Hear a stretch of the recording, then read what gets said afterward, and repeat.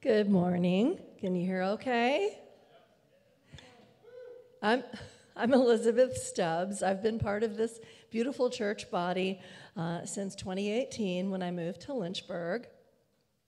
I'm going to attempt to explain something that I am figuring out myself, and that is what it means to live missionally.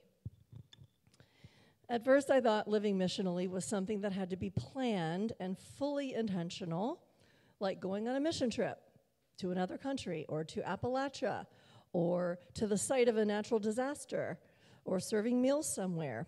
I overthought this. No surprise.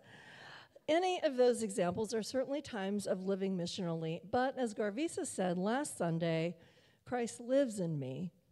His wisdom, his love, compassion, and teachings live in me. Christ's life flows through me, blended with my personality, to love and encourage others right where they are, or right where he planted me. Living missionally actually is intentional.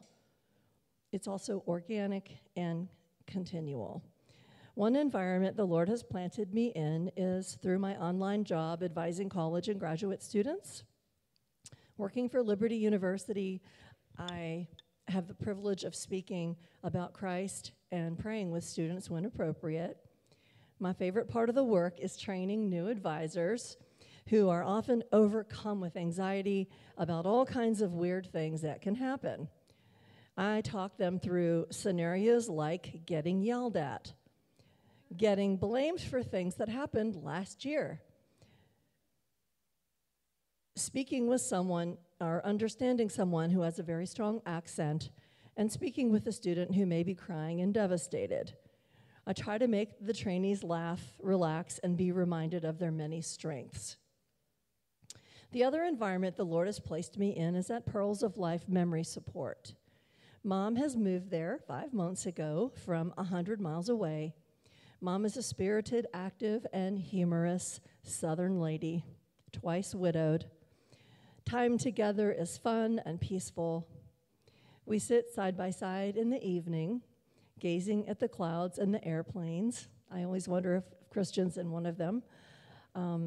We listen to the birds. We look at family pictures.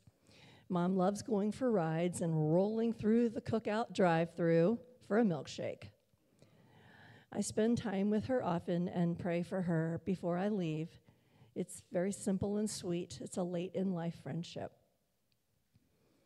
I discovered missional moments also with the hardworking care staff at the memory support. The residents all have dementia and Alzheimer's, so the days are rough. Most of the care staff work several 12 or 14-hour days in a row. I have observed patience, kindness, and gentleness these ladies show in their exhaustion. I'm trying to learn their names and details about their lives to form a connection. I pray with and for many of these ladies. I've prayed with the daughter of another resident who is very worried about her own mother's aggressive and confusing behavior. Listening and praying is what I can offer, and Jesus is right there amidst it. At night, I tell Mom, do not be frightened or do not be dismayed. The Lord your God is with you wherever you go, Joshua 1:9. I know Mom believes this, but it sure is sweet to be able to remind her.